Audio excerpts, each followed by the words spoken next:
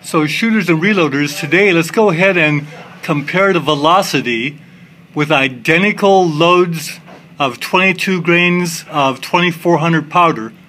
We'll compare the velocities with powder-coated bullets versus bullets that are tumble-lubed with 45-45-10.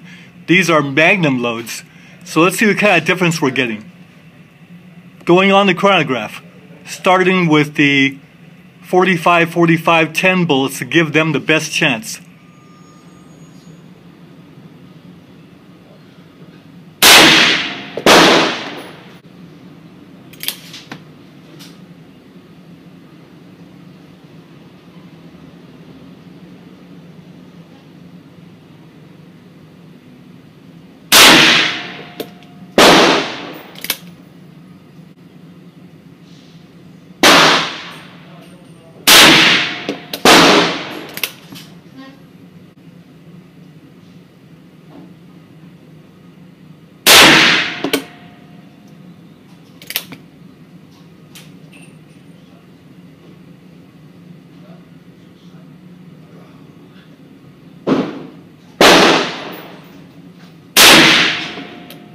Those primers are flattened out nicely, and when you see the velocity, you'll see that that is definitely Magnum performance. Now notice the old case from 1972 in the upper left.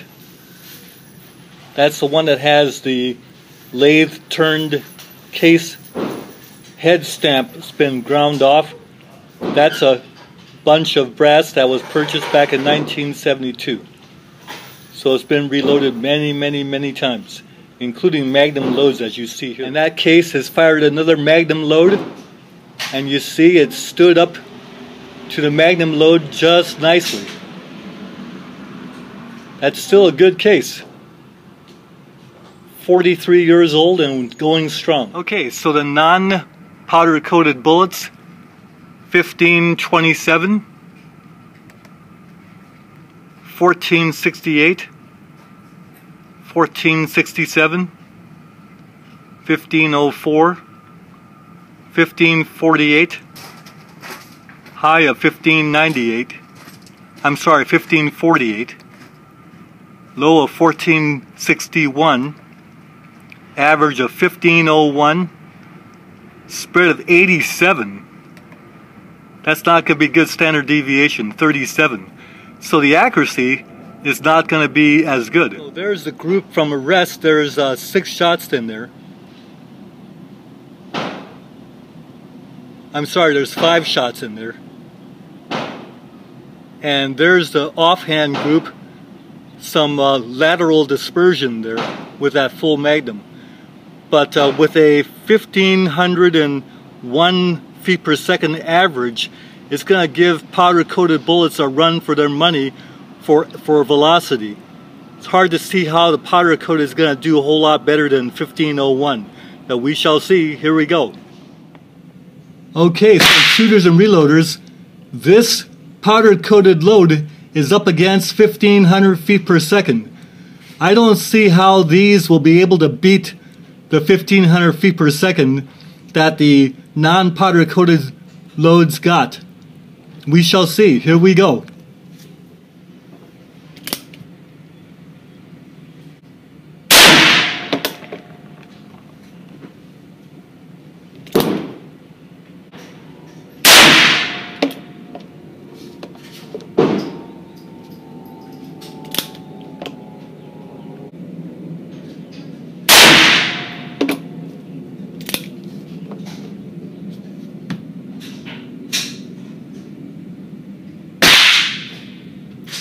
Last 2 bullets went in the same hole.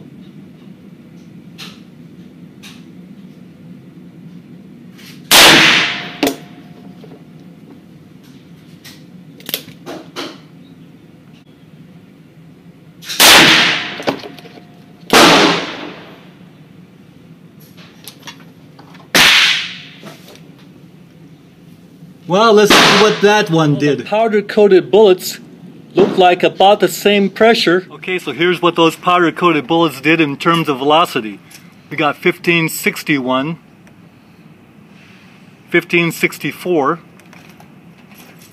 1583, 1523, and 1555.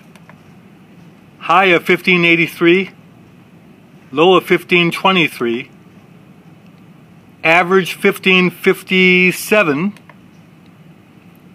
extreme spread of 60, standard deviation of 21. So it's a more consistent load than the non-powder coated load. For the rest, we got a 1.5 inch group, not bad. And then shooting offhand, there's 12 rounds in there. And the first one was that low one. The second shot was that right one. Then the next 10 went into the group you see there at the neck. So the feeling is that it shoots better than the non-powder coated load. And we're getting an extra 56 feet per second with the powder coat. So now we're going to test the non-powder coated versus the powder coated, same load, but using the 1894 Marlin rifle. Here we go. No sense showing you shooting this at the bench. It's not going to be exciting. We'll just show you the results. The accuracy with the rifle shooting the powder coated bullets. That's about 1 1/8 inch group. 5 shots. And the non-powder coated from the 1894 rifle shot 4 shots in there and had 1 flyer. Looks like that was a little bit of a keyhole, because the non-powder coated bullets are probably a little bit small for the micro groove rifling of the Marlin 1894. So we had 1 bullet that didn't behave. But the powder coated was able to hang in there and grip that rifling perfectly. You see there's 3 shots in 1 hole there, if you look closely. So overall, you have to say the powder coated bullets are going to work better in the Marlin 1894 rifle.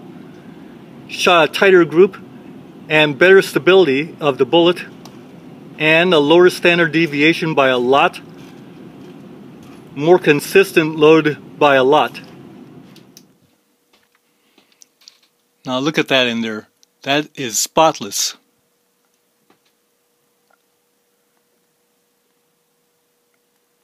Absolutely spotless in there.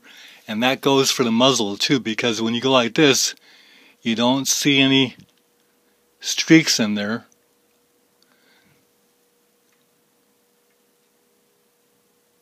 Nice and clean. I would rate this cleanup as being easy. Now if you check out the cylinder throats, you'll see that they are nice and clean. Again, I would rate that cleanup as being easy. We're in business. Kind of like the way the powder coated bullets worked out today and the way it cleaned up. We'll go ahead and put it back together. Now notice that screw was a little loose. It's always that way with the Super Blackhawk when you shoot Magnum loads. Whenever you shoot Magnum loads with a Ruger Super Blackhawk, you can get some looseness of these screws. Now especially the one that's on the bottom of the receiver. These particular ones don't get loose as often, and you see they're snug. All clean, ready for the next range session.